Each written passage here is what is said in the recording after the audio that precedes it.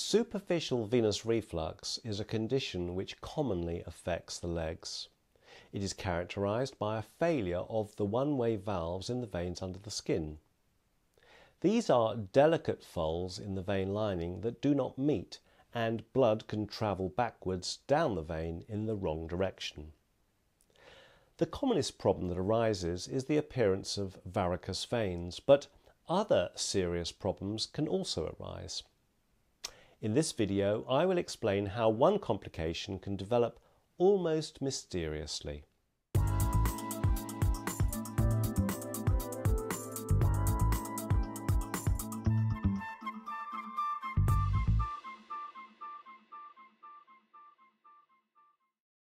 In my practice, many patients seek my advice with varicose veins.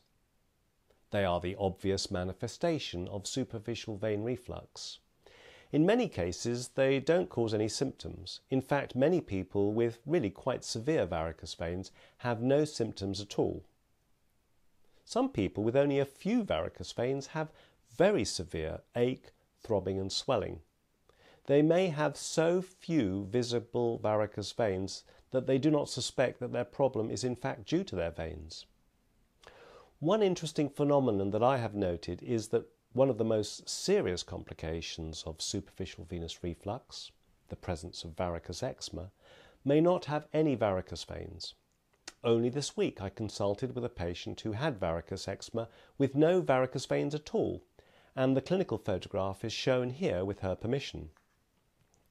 Now, this is important because if you have leg symptoms or a complication of venous reflux, the fact that you have no varicose veins at all does not offer any reassurance, and it doesn't mean that your problem is not due to venous reflux. The only way to make a diagnosis is with a duplex ultrasound scan. So the important message here is that if you have a rash on the lower part of your leg above or around the ankle, get a scan even if there are no varicose veins to see. Well, I hope you found this video helpful. My name is Dr. Haroon Gadraj. Thank you for watching.